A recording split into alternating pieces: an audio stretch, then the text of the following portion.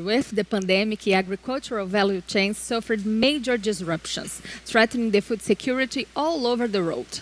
To engage the first session of the day, we have here with us Vinicius Assis. He is a journalist correspondent in Africa for GloboNews TV. Let me talk with Vinicius. Hi, Vinicius. Hello. Can you hear me and see me? I'm very fine, thank you. Yes, can you hear me perfectly? Sure, it's perfect. Thank you very much. How are things in South Africa?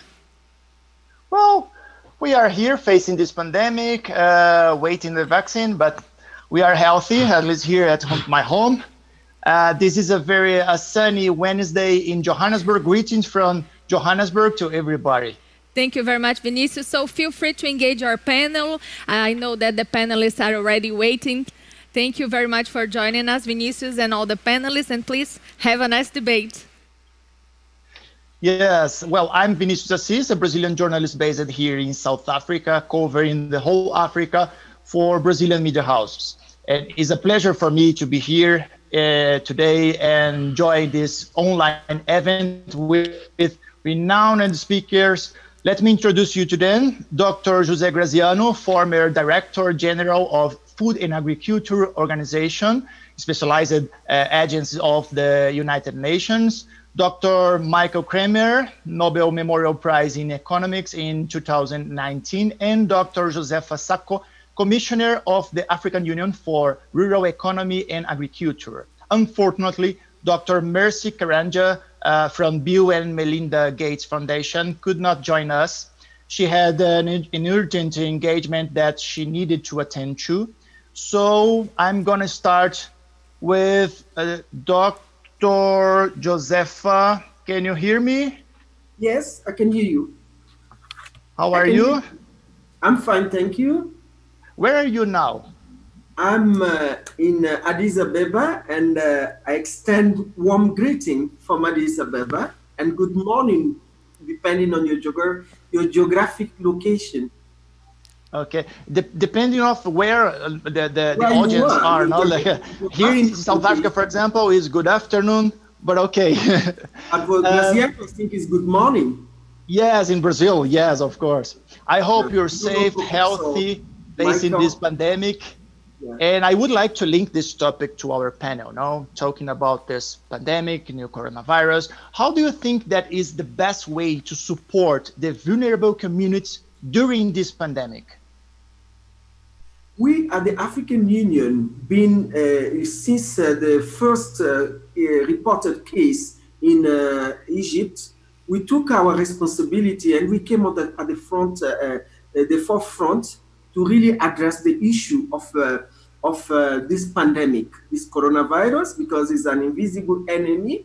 We don't know, there is no vaccine, there's nothing, but we are really playing a key role of coordination to coordinate, you know, the first issue that we try to see being a disease that came from outside, an imported disease. So at the African Union, we try to create measures to see measure that will not allow the pandemic to spread, mostly, you know, for poor rural people, vulnerable people, and also the poor in urban. So we are the department, my sister department of social affairs has a big agency, which is the African CDC, disease and control for disease and control in Africa. So the CDC is very, very proactive in terms of really bringing support to our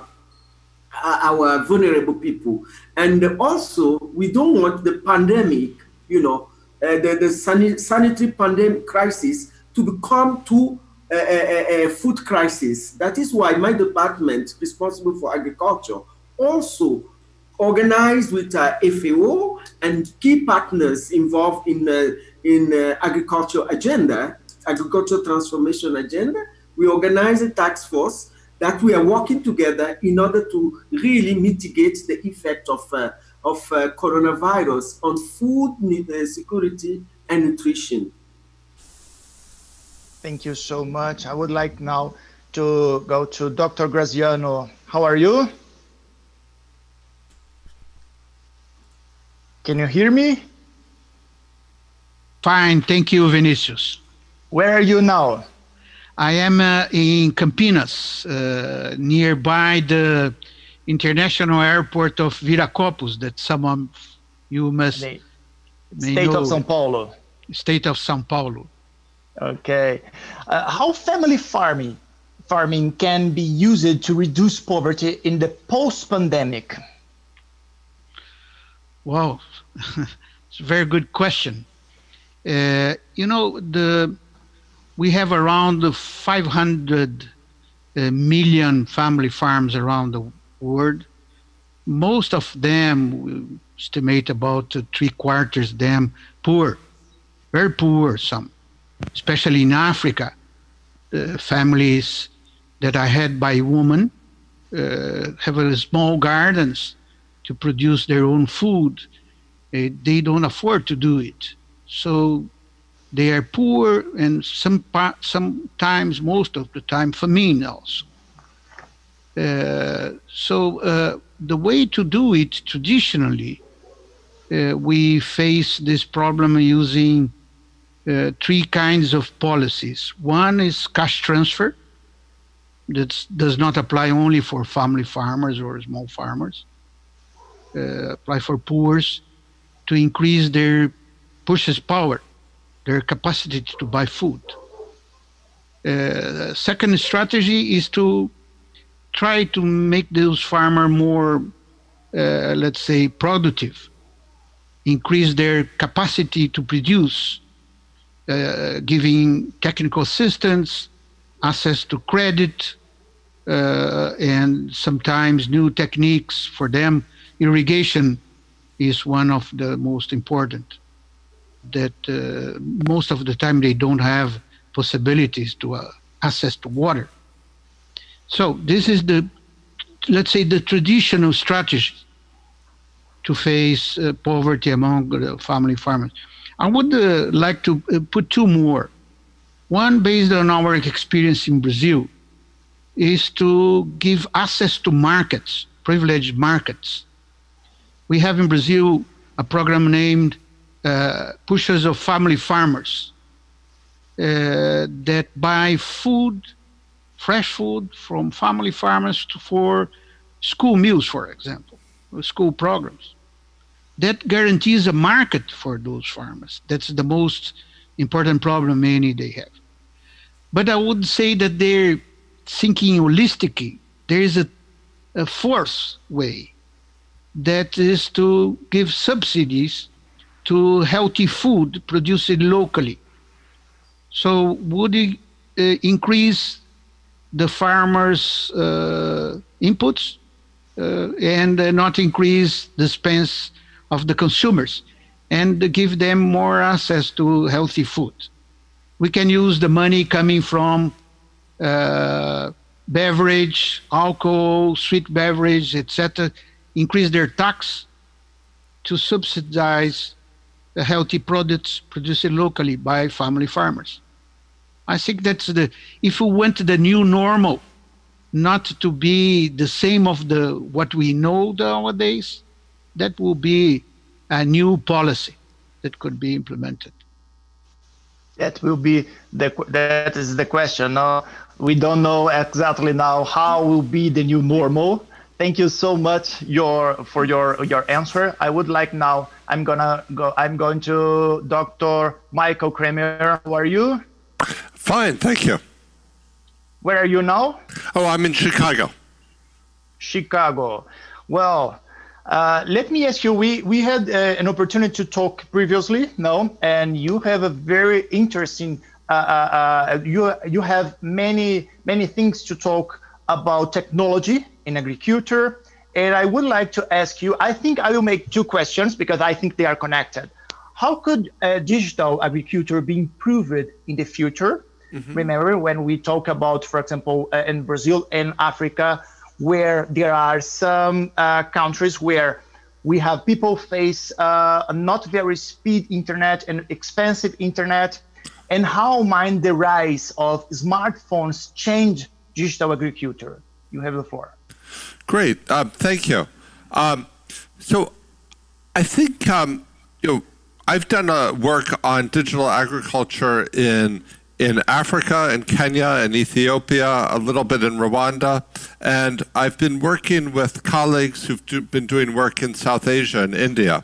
So in all of these countries, the primary means, most farmers would not have a smartphone, would not have internet access. Most farmers just have a regular phone. Most farmers do have a regular phone, but not a smartphone. And what we found is, even with that basic technology, just very basic SMS messages, text messages, or interactive voice systems, those can yield some improvements in adoption of inputs or improvements in yields that are modest, but very, very cost effective relative to the very low cost of transmission of the messages. Now, you asked, what are the opportunities for the future? I think as more and more people get smartphones and get internet access, be able to do more sophisticated things. So for example, you could send video with instructions about farming. You could do more to, there was the point about linking farmers to markets. So in India, there's organizations which are working to link farmers to markets in the city. You could integrate in extension workers together with farmers in a single system. Extension workers typically will have smartphones, or agro dealers. So I think there's a lot of potential going forward as more and more farmers get smartphones. But even now, without smartphones, it's still possible to do a lot. Thank you so much. I would like to go again to Commissioner Josefa. I was reading the report, Leaving No One Behind, made by FAO and African Union, and it's very interesting. And now talking about gender equality and the empowerment of rural women and girls, what is the main hurdle to overcome, in your opinion? Can you come again? I couldn't hear you. There was some distortion. Okay. I was reading the report, the recent report, Leaving No One Behind, made by FAO and African Union, and talking now about gender equality and the empowerment of rural women and girls. What is the main hurdle to overcome, in your opinion? In my opinion, the first area that we need to address is really the access to land. And the African Union, we have got a strategy that we have to make sure, and this strategy has that by 2025, we have to have at least 30% of rural women that have documented land title. So this is very important. This is the beginning of business. Agriculture is a business. It's not a poor sector. So if we want to modernize agriculture and taking into account the importance of the participation of women on the farm, we need to give them, their own access to land. And, access to land, once they have the title, that can serve as one of how do I say it?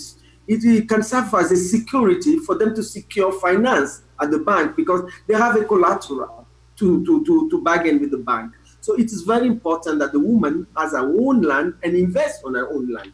That is very important, and we are working very, very well with the African Development Bank and UNECA, and on this sense. With the FAO, yes, we launched under the leadership of Dr. José Graziano when he was Director General of FAO. We launched the African Strategy for Mechanization. This tool is there. Now we need to implement, because we know that most of the women in Africa are really suffering to the huge, the drudgery and the traditional practice of agriculture. So we want to remove this drudgery, and there was a decision in 2015 in Johannesburg, where you were, the summit, African Union Summit, that to put the handhold into the museum. It was, a campaign that was launched by former chairperson of the commission, Madame Zuma, who launched that campaign that we should confine all the dodgery, all the handholds and hoods to the museum. What did we do as African Union? Last year, we took it, because this was launched in 2015. And last year in 2019, we launched the ever first inaugural, confining the handhold into the museum in Bobo Dioulasso, on the 15th of Africa International Day of Rural Women. So we launched the campaign. It was highly attended. We invited all the platform of women in agriculture. We're all there, and they even put a museum, a status in Bobo Dioulasso at the African Union roundabout to put a status, and it was really very, very fruitful. And that campaign, that commemoration brought out a call for a platform on women on agriculture. So we're supposed to come, that was the region of West Africa. We're supposed to have this year in Southern Africa, but COVID did not allow us. We just did some webinar, on activity, but we are still on that aspect so that we can take that strategy on mechanization. And the mechanization is not just tractor, it's along all the agricultural value chain. To bring, mechanized tools for women and to, really lessen their hardship work on the farm. Thank you so much. Dr. Graziano would like to talk about this topic when we talk about rural women empowering issues. Well, this is crucial not only for Africa farmers, for the world, I would say. We needed to increase gender balance all over the world, all over all activities. There is a huge discrimination against women in different sectors, particularly in agriculture. Culturally, subsistence agriculture is for women in Africa. It's difficult to find women doing commercial crops, for example, or for herbs. This is, let's say, a man activity, traditionally. We need to change that. And let me say that in Africa, women are very important for local markets. The role of women in local markets are fundamental for access to food for all the people, in the cities, in the rural areas, everywhere, even across borders. The marketing across borders is one of the most important in all the continent. Here in Brazil, we face the same problem, with the difference that women is not so linked to farming. It's more in domestic activities, like taking care of the kitchens, of the cow that produce milk, and small gardens, small plots. But now this is changing. Small farmers organizations are promoting women and workers, and this has increased and changed a lot their participation in the rural labor force. Thank you so much. Dr. Kremer, let's talk more about technology and how can we learn with another experience. Now, so I would like to ask you, how can countries learn from the experience of other countries with digital agriculture? Right. I think this is an exciting area. I'm working with, I helped, after doing research in this area, I helped found an NGO called Precision Development. And Precision Development, we started out working in Kenya and India. once we had that experience, we started working with the government of Ethiopia, Rwanda, other governments. And one thing we found is that there are some similar lessons. So I'll give an example from South Asia. In India, we found that the government had actually gone and done soil testing to assess the chemistry of the soil in many farms. And they were going to distribute that information to the farmers on soil health cards. Well, we went to the farmers, and it turned out farmers could really not understand the information on the soil health cards. It was just presented in a way that was very difficult for farmers to understand. So we showed that data to the government. The government was shocked at this because they had spent millions of dollars on this effort. And then we worked with the government to redesign the soil health cards so they were more understandable, and then to arrange for a short audio message to be played through the phone to the farmer to explain the content of that card. And with that, the comprehension rates of the farmers went up dramatically. Well, then we started working in Pakistan. They too had a soil health card program that they were about to roll out. And because of the experience in India, we were able to find very similar issues in Pakistan. And also in Pakistan, the government actually, this was actually, I think in both cases, really a lot of bravery on behalf of the civil servants, because the politicians wanted to get these programs going, but when they saw that they needed to be delayed, and they went ahead and did that so they could have a better product. So I think we really are learning across contexts, and the same thing is happening in Africa as well. Precision Development recently started working in Brazil, and I'm sure there'll be lessons from Brazil for Africa, from Africa for Brazil. It's a very exciting area. And talking about this, and I will do one more question to you, Dr. Kremer. How can Brazil and Africa learn from one another? Well, I think there are going to be important similarities. Obviously, Brazil has a lot of success in agricultural extension. Brazil also, and agricultural research. Brazil will have a higher level of smartphone penetration. And I think, as we were discussing before, I think one of the most exciting things for the future is to figure out how can we optimize use of the smartphones. And that can be not just communication from the government to the farmer, but communication among the farmers. They can exchange information with each other.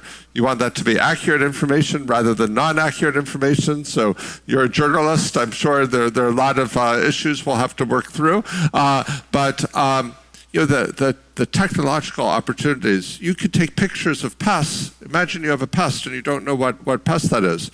Take a picture of it, send it. The data can be analyzed by artificial intelligence to help identify the pest. The central government could then get information, which parts of the country have which pests.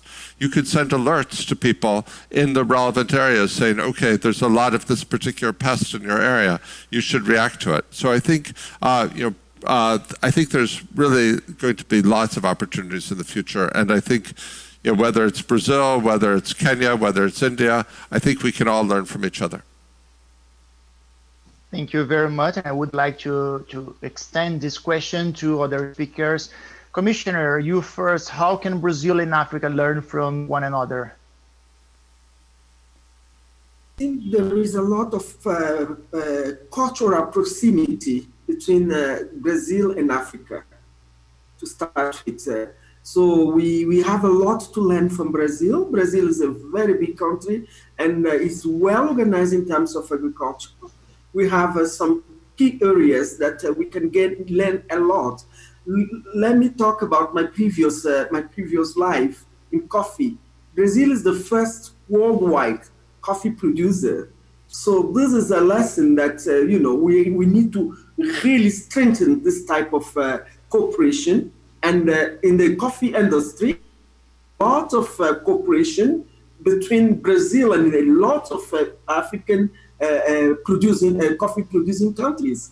Let me name, we have with Cote d'Ivoire, with Cote d'Ivoire, with Uganda, with Kenya, Angola. I'm not even talking about, you know, the Portuguese or Lusophone countries. So we have a very, very, you know, interest to have a close collaboration. We work a lot, you know, with Embrapa. Embrapa is there. So through Embrapa, we can really, you know, strengthen this type of cooperation and learn, because there's a lot we can learn. So just to give you a recent example, because we're talking about agriculture, and in the last 3 years, this sector has been getting a lot of shocks apart from the pandemic. We had 3 great shocks on the continent. The first one was the fall worm, and the second is the cricket last year, and now the pandemic.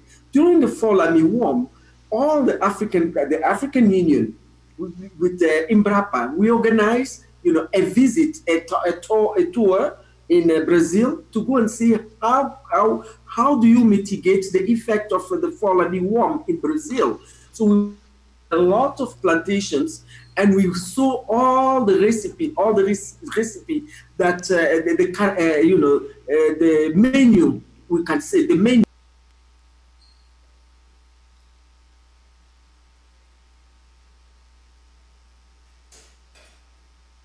Happy with the experience of Brazil. So we went there, we organized with the USAID, all of us, and we saw that if Brazil, you know, Brazil can stand for more than 4 decades, you know, with the fallen worm, Africa can also, but, you know, getting a good lesson and lesson practices from Brazil. So I am really very, very optimistic about this cooperation, and Brazil-Africa Forum should really come out with more expertise and explore it, so that we can gain a lot from the experience of this big, almighty Brazil that it is. I thank you. Thank you so much. Let me do a comment. I'm so happy when someone from different country talk about Brazilian coffee. But I need to talk to, particularly, I don't drink coffee. Maybe I'm a fake Brazilian, because worldwide Brazilian coffee is still being famous, but I'm sure Dr. Graziano will.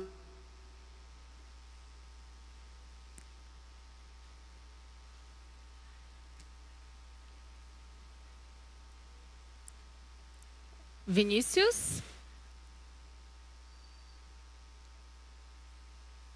We have lost contact with our panelists, I don't know. Maybe we are going to try to... During the day. I usually wake up about 5 o'clock in the morning, so that helps a lot to keep a good humor during the day. But, well, Josefa spoke about the international cooperation, Brazil and Africa. I have to say that nowadays we don't see the same appetite in Brazilian government to cooperate with African country, unfortunately. But in the past, especially during the tenure of Lula's government between 2003 and 2010, there was a priority to assist African countries. And she mentioned Embrapa. Embrapa, we at that time, we had a filial of Embrapa in Ghana with President Kufuor, that was a good friend of Lula and was awarded with the Nobel Prize, Food Nobel Prize in Iowa. So the transfer of policies, especially transfer of technologies, are fundamental. And is learning, mutual learning, because Embrapa learned a lot with these technical assistance in Africa. Let me just give an example. The most important grass that we have nowadays in Brazil, pastures, came from Africa. Brachiaria, the different species of brachiaria, is imported from Africa and genetically improved in Brazil. And I have many examples of that. Even a very important disease of coffee plantation, that's the rust, was firstly identified in Africa. And there was adapted of plants, the resistance to dust to use in Brazilian coffee plantations. So most of the times, this international cooperation is a mutual learning. It's not only a country that gives something and the other that receives. This is interaction. And I strongly believe in that. And when, during my tenure in FAO, that was also our priority, increase South-South cooperation. This is the way forward. Dr. Kremer. Thank you, Dr. Graziano. Dr. Kremer, can you hear me? Yes. Mm-hmm. Do you drink coffee?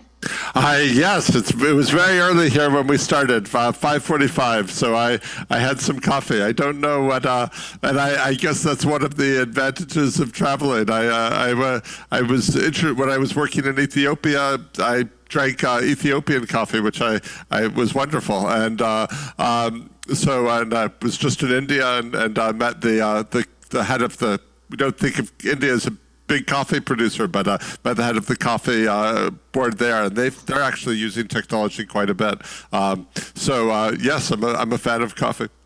Yes, Ethiopian coffee is famous as well. But let me talk about another subject to you. I would like to ask you, what is the role for governments, NGOs, and private companies for digital agriculture? I think they all have important roles. One thing. Let me. I've been very positive, so let me actually just put some realism here, though. I think there are some companies have thought, or some startups have thought, well, we're going to do digital agriculture and we're going to finance it by selling subscriptions to farmers. The farmers will pay us to give them text messages. That strategy has, I don't want to claim never works, but it's very difficult. And I think there are a lot more failures than there are successes. I think if we want to make this succeed, it probably has to be free for the farmer. And the natural organization, if we think about agricultural extension, governments are very involved in agricultural extension in face-to-face. We're now in a time of COVID-19. We can't do face-to-face agricultural extension. That's a crisis. But it's also an opportunity, because many of the things we do to deal with crises are things that are temporary. And then when the crisis is over, we have to readjust. In this case, part of adjusting to the crisis will be governments supplementing in-person agricultural extension with digital agricultural extension. But then after the crisis, after the pandemic, then we can integrate together both the digital extension direct to the farmer together with the agricultural extension systems. I guess another aspect of the private sector that can be very important is the telecommunications companies. So, for example, in Kenya, we mentioned fall armyworm came up. The Ministry of Agriculture asked the main telecommunication company, Safaricom, to help provide messages to educate farmers about fall armyworm. Well, Safaricom went ahead and did that. And so that in Ethiopia as well, the telecommunications company has been very involved in providing free messages for the government to distribute agricultural information. So I think active involvement of the telecommunications industry can play a big role. And then NGOs, we've been working with 1 Acre Fund. They're active in Rwanda and Kenya, much of Eastern Africa. They communicate with the farmers, obviously face-to-face, but they've been supplementing those messages with text messages, and we've been working with them to design them, but also to do A/B tests, to test the impact.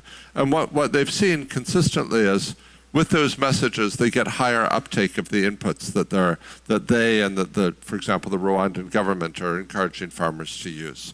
So I think all of these organizations have a role. Thank you so much.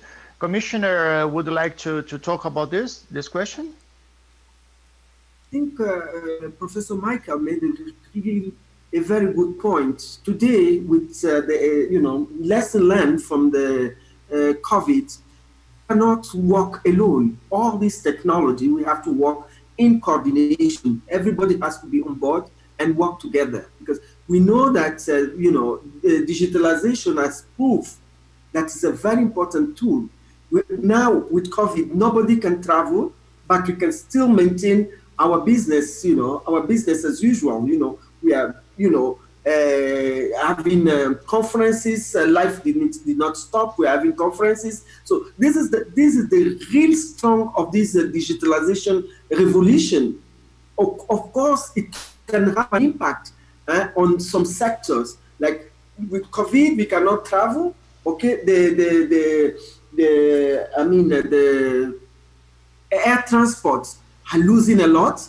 Tourism, they are losing a lot. But on the other hand, we are making a lot of savings, on not traveling, and still continue doing our work with this digital revolution. Professor also is right when he said that there is this issue of farmers not having access to smartphone, because if we want to really, be efficient on digitalization, we have to look at the infrastructure. Which infrastructure these rural areas have? This is really key. Some of them, they don't even have internet coverage. So there is a lot of things that we need to bring, all this ecosystem so that things will work. We know that it is very efficient and effective, but how do you transmit it to the rural area? Those are the people that were concerned in terms of improving their livelihood. That is why in African Union last year, under still Dr. Graziano was there, José was the director. We signed a rural Africa with the EU. We signed a rural Africa, and we're looking at the dimension of territorial, approach, so that we can bring all these ecosystems at the rural area, and people have access to all these facilities. If we don't do it, we are going to marginalize. Like you said, our report, we are going to leave people behind. We are saying leave no one behind. Everybody should be on board. I thank you. Thank you, Dr. Graziano. What is the role for governments, NGOs, and private companies for digital agriculture for you? Well, Vinicius, let me take one point that raised Dr. Kremer. Things that we do during a crisis became most of the time permanent after the crisis. And I have to give it a good example using digital technology that we saw proliferate here in Brazil. That is the use of platforms to approach consumer and producers. Most of the small farmers, when the pandemic started, they lose their markets because there were informal markets that were forbidden due to the agglomeration, farm markets, basically. So NGOs started to promote some platforms that bring together a group of consumers and producers to sell their products. And one of the most interesting organizations, one called CSA, Community Support Agricultures, Community Support Agriculture. It's a group of consumers from a building for a football team or something, a group of consumers that get together to buy from a cooperative or from a consumer using their smartphones or using a platform that was developed. So many startups, including some private companies, started to develop those platforms that are available for small farmers to sell their products or to integrate with consumers to buy them. Even to finance, to give credit to the producers during this time was organized to those platforms. So really, the acceleration of digital information nowadays during the pandemic is something that we need more attention, and we need to work more on it, because this is really a new normal that we wanted to preserve. Thank you very much. I'm learning a lot. We don't have too much time, but I need to talk about one topic, specific topic, especially here in South Africa. When we talk about investment from private companies, for example, we should talk about one topic: how to convince these private companies, for example, to invest in countries like South Africa, while we're still facing racial issues from rural areas. Commissioner Josefa, please. In terms of, this is a very complex. No? Very complex. You were talking about, come again. let me, because I was not expecting to be answered this question. Can you come again? Okay, Dr. Graziano would like to talk to the comments. I can talk about it, but come again. I lost my reasoning. Sorry. Would you how to convince private companies, for example, to invest? Because it's a critical topic.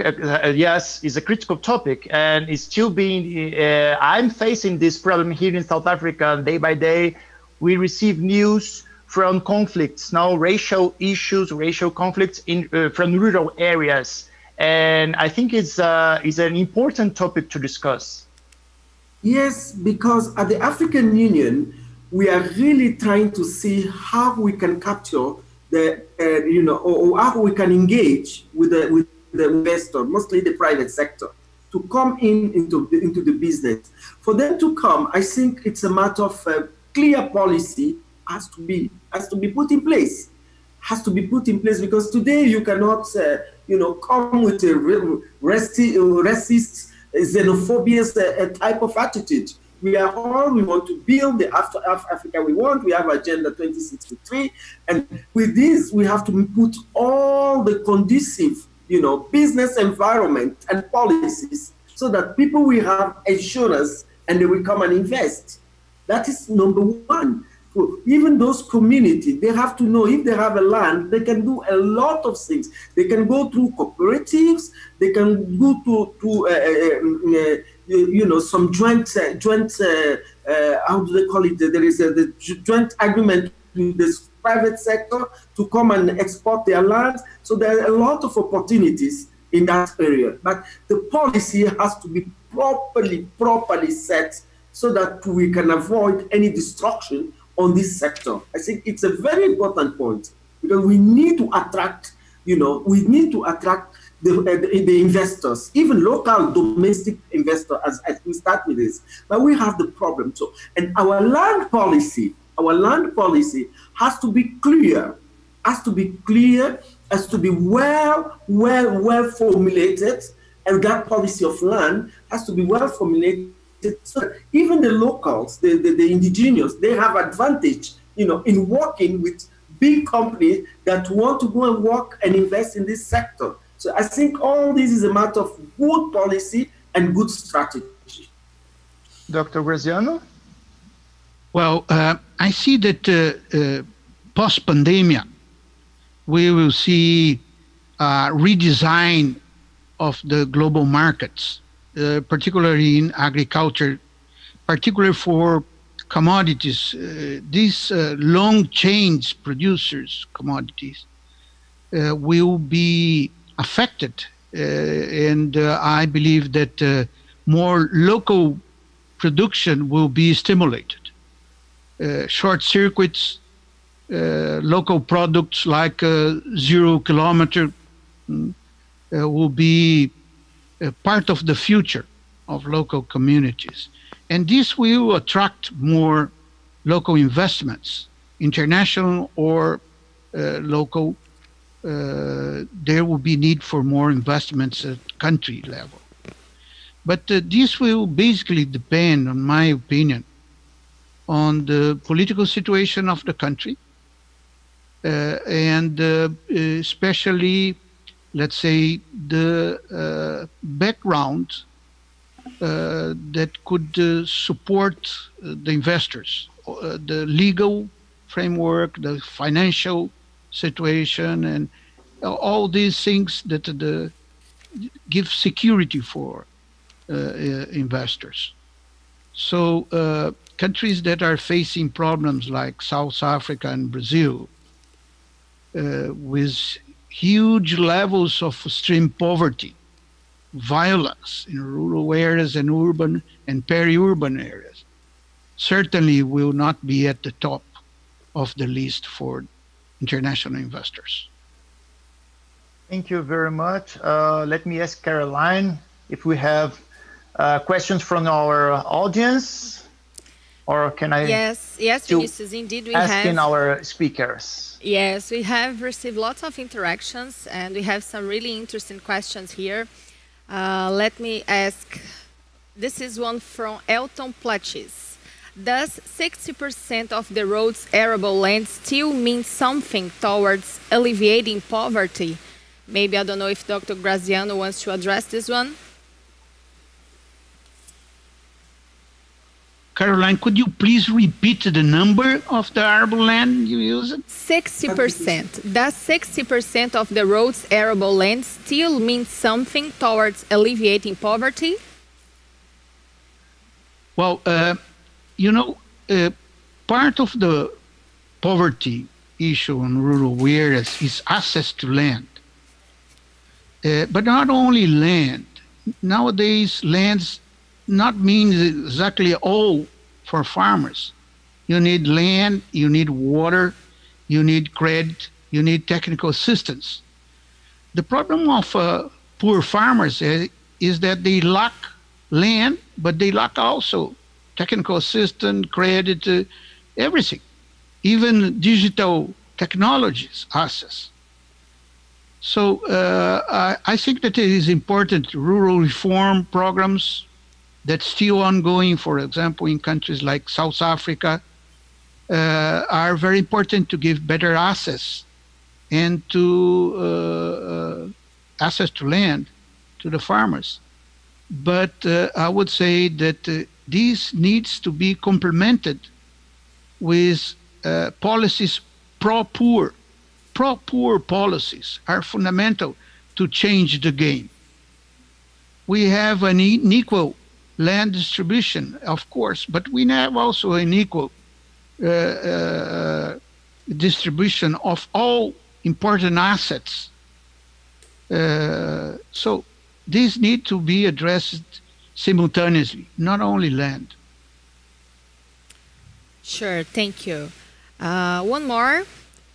This is for anyone who'd like to address, maybe the Commissioner, Josefa. Would you please comment on the urban side of food security? Rapid urbanization in Africa is bringing challenges to food security in enormous cities such as Lagos or Kinshasa. Thank you very much. It's a very good question. What we have to, as a policy at the African Union, is to really reduce the rate of importation. You ask a question, the 60% arable land, most of it are in Africa, this arable land.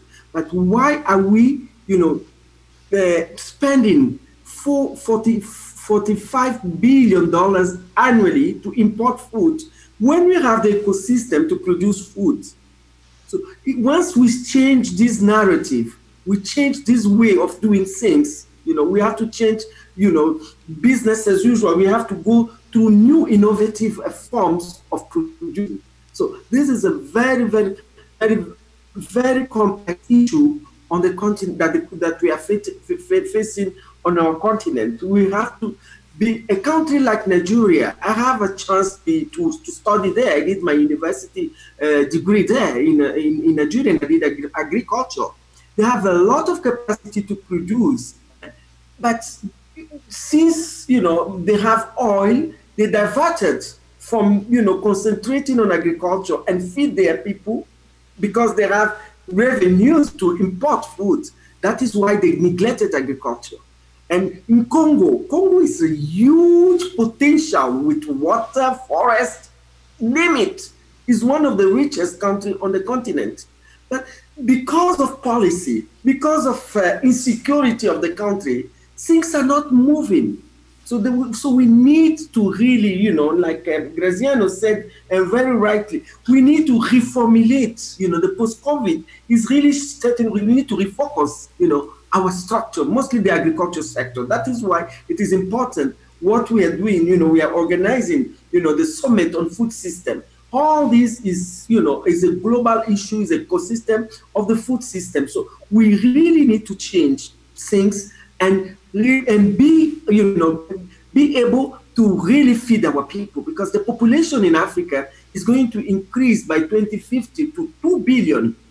So if China, that has a population of 1.4 billion, as as a food sufficient, food security is really ensured.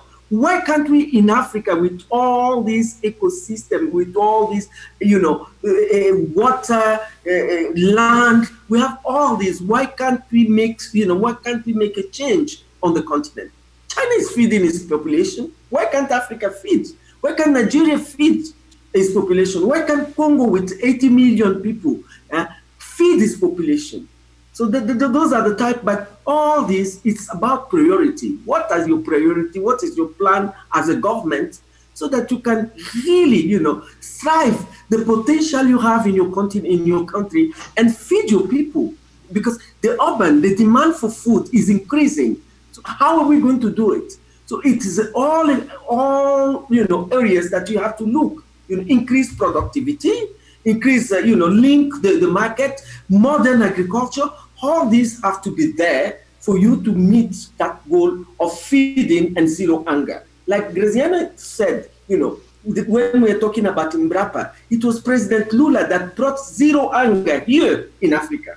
And that is why in our CADEP PP, CADEP, our flagship program on Agenda 2063, we said that while the SDG is saying by 2030 we should end hunger, 2030. But we said by 2025, we have to end hunger. And we learned a lot from Brazil. Because this is an initiative. Graziano was a FO. They brought it, and we are following that scheme, or that good lesson of Brazil to do things and change the narrative in Africa. I will stay with you, Commissioner, because there's also a comment related with that. The urban population tends to consume not family agriculture products, but industrialized ones, full of sugar and salt, increasing the risk of disease such as diabetes and obesity. So this is really an issue to address right now. Because of poverty, Africa doesn't consume all these things you're saying, all these industrialized products, because of poverty. Mostly, African agriculture is really organic. It's organic because we cannot afford to go and buy those products that are industrialized with a lot of sugar, with a lot of diabetes. We are aware of it, and we are not encouraging. And we want to keep our own traditional dishes, in the family. In terms of when we want to use our own, we don't want to lose our own traditional norms and values of eating our own food, which is very, very rich in vitamins, minerals, call it. So that is why I'm saying we don't eat hamburgers, and we are not encouraging our children to start, go to McDonald's. No, we eat real food. We are eating real food, and we are, on our nutrition program, we want to make sure that we use our own indigenous knowledge and indigenous product to feed our population. We think that is more healthy. And now with COVID, we can see, with COVID, we are doing a lot of prevention, with our own using ginger, local products to really mitigate the impact, the effect of COVID on our diet. Thank you, Commissioner. On this path of improving health, we have received a comment from Eni Kairaba. She said, indeed, there should be more investment in urban agriculture too for women, so they can enjoy the urban life, especially for the children, as well as contribute to food security. Improving health is also related with that. So I will address this one to Dr. Kremer, because your work is simply amazing, Dr. Kremer. That one related with deworming children, improving their health. This is really special. I particularly hope that Brazil can be inspired by your work, and the Brazil Africa Institute is also really interested in stay in contact with you and talking to you related to that. But improving health using these technology tools, is it possible? How do you feel that now with the pandemic this sector is going to move on in Africa? So, one example, you mentioned deworming. Obviously food production is one half of the equation, or a critical part of the equation for nutrition and health. But we also have to think about water, sanitation, and how that can affect. Diarrhea is a huge killer of children, and worms can affect nutritional status, cause anemia. So many countries have, following the World Health Organization recommendation, in areas where intestinal worms are common, they've created programs so that all school children are getting pills against the deworming. These are very cheap, pennies per dose. So this is, many African countries have done this. Brazil has done this. I think where one issue is, children are no longer going to school. They're not getting this medicine anymore. So thinking about, because they're not going to school because of COVID, so we have to think about how are we going to deliver this essential health care during this time. And of course, another huge challenge is going to be once a COVID vaccine is developed, then how can we ensure that all countries get access to this?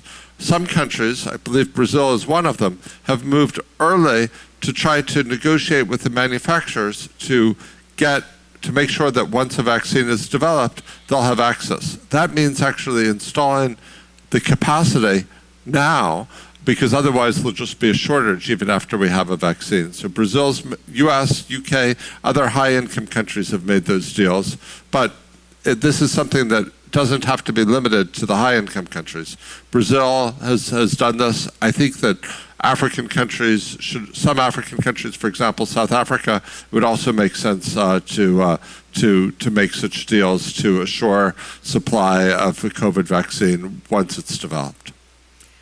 For Dr. Graziano, would it be possible to come up with some thoughts on the importance of land reform in Brazil and also in African countries? This one is from Afroeducação. Well, the land reform is a long ramification from the small farmers organizations in Brazil. But I have to say that the last Brazilian government do not pay enough attention to it. Nowadays, I would say that it's completely stopped, and the policy has been dismantled. About the South Africa, as far as I know, there was a political decision to start a land reform process in South Africa with collaboration with FAO. Our representative in South Africa, Mr. Francesco Pierri, was chosen by me as a specialist in land reform process in South African countries. But unfortunately, he has moved out with the new administration. So I don't have any new insights about that. What I know is that access to land is fundamental. In the future, we will need to stop this rural-urban migration, or at least decelerate it. In the past, we used to believe that as much as people that we could move from rural areas to the city, will be better for them. And now we are seeing that that's not true anymore, because they cannot find jobs in urban areas anymore. They are not prepared for that. So better to keep them in rural areas, but keep them with a dignity condition to not only survive, but to do their work and to prosper the family. This is the idea of a land reform process. So I think this is a window of opportunity that opens with the post-pandemic to restart thinking land reform process. And with a new characteristic, there is not need too much land as in the past.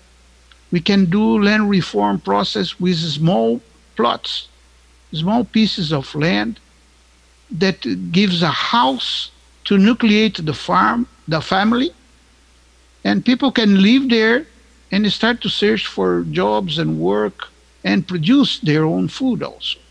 So this is a new kind of land reform perspective that opens in the post-pandemic situation for Latin American countries and for African countries in particular. I have to say that Asian countries, most of them, has done that. They have a different land tenure structure of small plots. That's exactly what I'm proposing.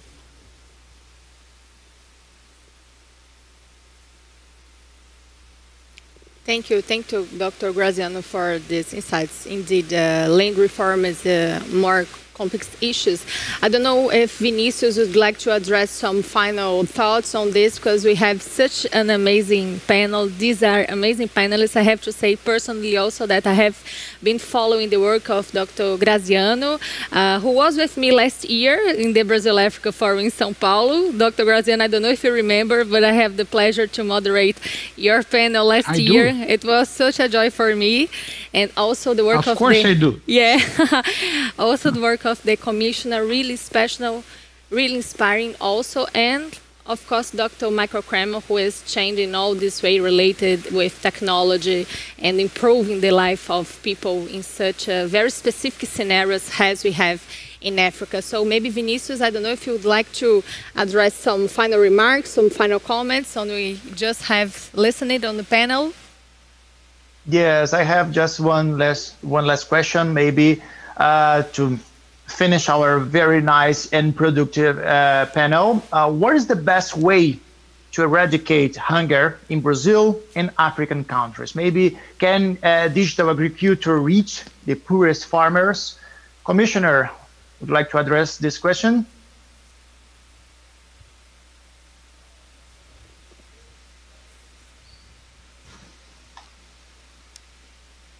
Commissioner Josefa, can you hear me? Appears that the freeze. Yeah, Dr. Graziano, can you address this? With pleasure. I would say that Brazil has the most has implemented the most successful eradication policy, hunger eradication policy. That is the Fome Zero or Zero Hunger program. We took about 40 million people out of hunger in less than 10 years, and we eradicate hunger in Brazil. Nowadays, hunger is back because, unfortunately, the last government didn't pay attention. Food security and nutrition policy must be state policies, not government policy. It must not depend on the government in turn.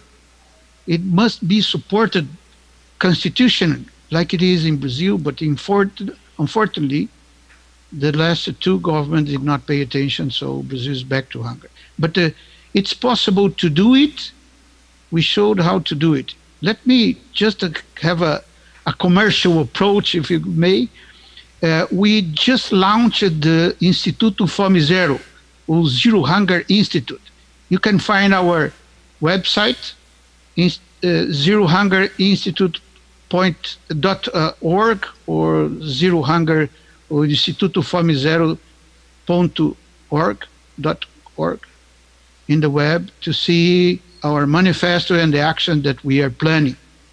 So this is something that the society must agree to. It is the society that eradicates hunger, not the government.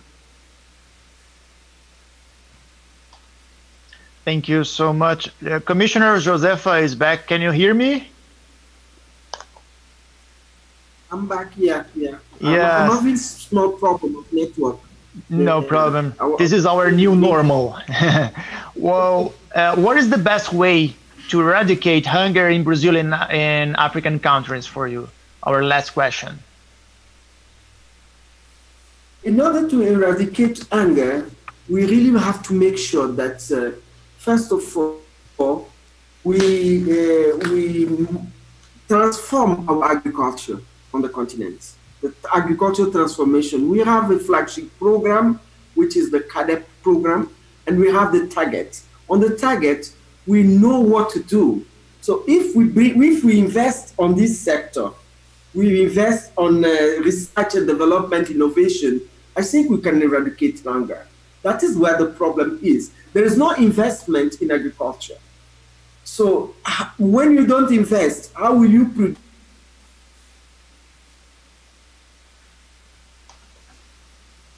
I think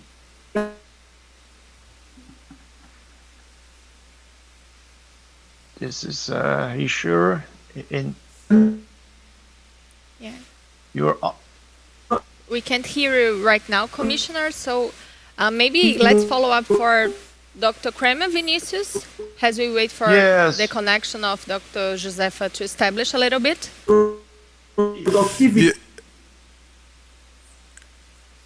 Can you hear me, Commissioner? Okay, Dr. Kremer.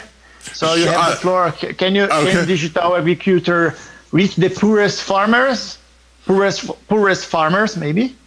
Well, I think I really agree with both of the previous panelists. I think that both elements that they were emphasizing are very important to reaching the goal of zero hunger. One hand, as the Commissioner was just pointing out, we need agricultural growth, we need increased productivity, we need increased access to markets, but as I also agree that we need a robust safety net, and cash transfers can indeed be a very important part of that safety net. One of the things that I think is important, and we're realizing right now, is agriculture is subject to all sorts of shocks. I mean, we heard the examples: fall armyworm, locusts. Now we have COVID. These things are difficult to predict. Farmers, we need systems in place to help farmers when they do occur. Obviously, weather and climate shocks. So part of that is just having a good agricultural policy and a good safety net policy. Those are fundamental. I do think that, and I don't want to overstress the importance of technology, but I do think technology can contribute even there. Because if we can monitor where are we seeing a drought, where are we seeing harvest fail, and some of that can be done with technology, with satellite imagery, then if we have access, for example, India has now got every person registered through their Aadhaar system. They have a unique identification number. If you know where people are, and if you have this type of unique identification number, we can now quickly transfer people money, either, if necessary, through their mobile phones. And then that can, not everybody has mobile phones. We can't immediately go fully to that. But India now has really set up a safety net system that, because of this unique identification number that people have, they've really dramatically reduced waste and fraud in that system, and they can transfer money to people when needed. So I think moving towards that type of system in Africa could really be very important in the fight against hunger. Thank you very much. Commissioner Josefa, are you there?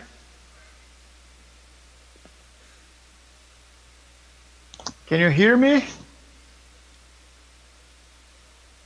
I think no. Caroline? Oh, so sorry. I think we can back to you, unfortunately. No, yeah, so sorry. Well, maybe we have reached the end of the debate, so I only would like to thank you all for joining us today. Thank you very much. Commissioner Josefa, hope you can hear us at least. Dr. Graziano. No, it's okay. Now it's okay. Now it's okay. Now it's okay. Please, Commissioner. So, thank you. No. Thank you for finding an alternative. You can please address your final thoughts. I'm now using my phone. Yeah, it's perfect again. Thank you very much. We are just ending up the debate, so if you please can only conclude your thoughts. To me, it was a very, very insightful, and we had a very good exchange. And I think that at the African Union, we are really committed to look post-pandemic as a solution. We are working on that. We want to build back better and greener. So we are going to do it, and we want the new normal to happen on the continent. And we are really committed to look at all the challenges we are facing in terms of food security and nutrition on our continent. Perfect. Thank you for the message, Commissioner. So please, Vinicius, you can end up your session. Well, thank you so much for the opportunity. And thank you, Dr. Kremer, Commissioner Josefa, Dr. José Graziano, and all of our audience. Sorry for my accent, but I think it was productive. And thank you for the chance I have to learn. I learned very much interesting things here today. Caroline. Thank you, Vinicius. And I want just to add something. You mentioned that you don't drink coffee. So am I. So I think we are the only two Brazilians in the world who doesn't like coffee very much. Just to end up with a few humor. Thank you very much.